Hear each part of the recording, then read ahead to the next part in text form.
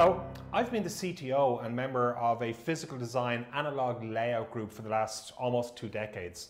And over those 2 decades, we have taped out to over 200 customers across the world on different technology nodes for different applications, a really broad spectrum.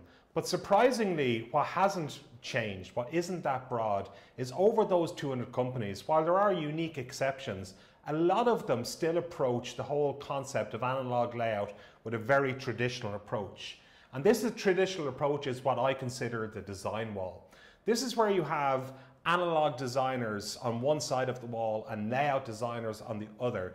And effectively, when the analog designer has finished their schematic, they throw the schematic over the wall. Now, for sure, a lot of companies will provide things like schematics and constraints. They will provide annotation either via notes or potentially voice annotation. I think the new kind of trend in the industry is what's called design intent, but fundamentally there is a handoff from design to layout. And then the layout activity happens, and what we pass back effectively is a completed layout and generally some idea of parasitics. Effectively, this traditional approach is two very distinct disciplines interacting closely, and how closely it kind of depends on the company. It depends on the application, maybe the frequency of the design or how sensitive it is. But this is something that a lot of companies still adapt. However, I'm going to question this traditional approach, particularly when you move into FinFET technology nodes. Because FinFET technology nodes, one of the things you're going to see is the change in layout. Effectively, FinFET design, it relies on layout information for design completion. Now, this could be argued that was always the case. I'm not talking about parasitics, we're talking about proximity effects, leakage effects, all of these things that are impacting the layout. Things like density can impact a device rather than an overall circuit. You have your layout dependent effects. You might have some tuning for IR or litho requirements.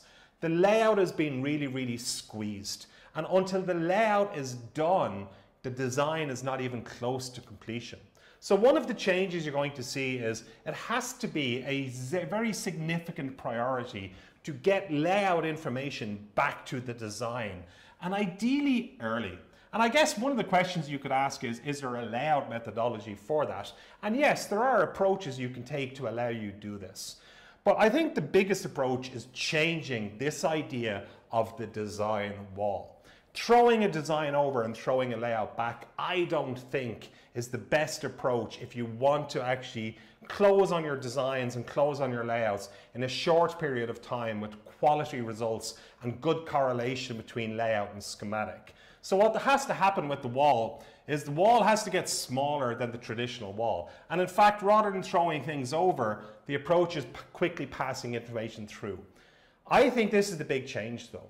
Designers have to now be layout aware, and far more layout aware than what ever were before. But similarly, on the other side, layout engineers have to be design aware. Certainly in our company, all our engineers have at least bachelor degrees. Most of us have master degrees. We approach layout from a design perspective. And this is the key one. We are working with the technology, not against it. We understand the technology, and that's key. Rather than seeing what you can get away with, what you're really trying to see is what is optimal in the design and the layout on the technology node you're in. So if you are moving to a FinFET technology and you are going to be doing some analog layout or some design, do look at the actual traditional approach that you may have and see if there is a way of closing that interaction between both disciplines, still having distinct disciplines, but working far more closely together rather than possibly pulling in separate directions. Thank you.